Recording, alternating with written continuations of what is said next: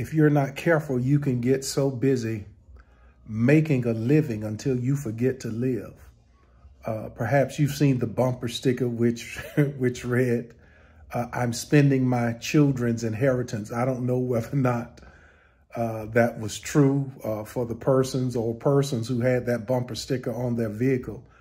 But I do believe that it is important to begin to smell the roses in life, to take trips, to go out, to fellowship, to relax, to unwind. One of the things that sometimes we are not good at is keeping the Sabbath, and that's taking that time to rest. Scripture reminds us that we are to remember the Sabbath day, and the Sabbath was made for man, to give us the opportunity to retool, to rejuvenate, to become refreshed and refocus, and really to make sure that we're spending time with God in a proper manner.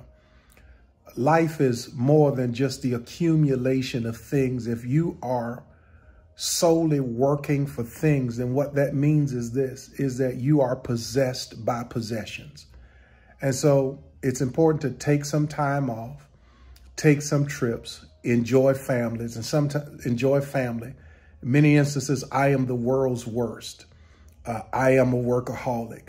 And so I have to remind myself, and as I want to encourage you, make sure that you take some time for yourself and take time for things that are important in life.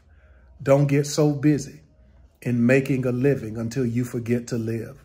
When you don't spend time with your children and you're always putting them in daycare and placing them someplace where somebody can watch them, when you get old, they're going to place you into a place where somebody can watch you.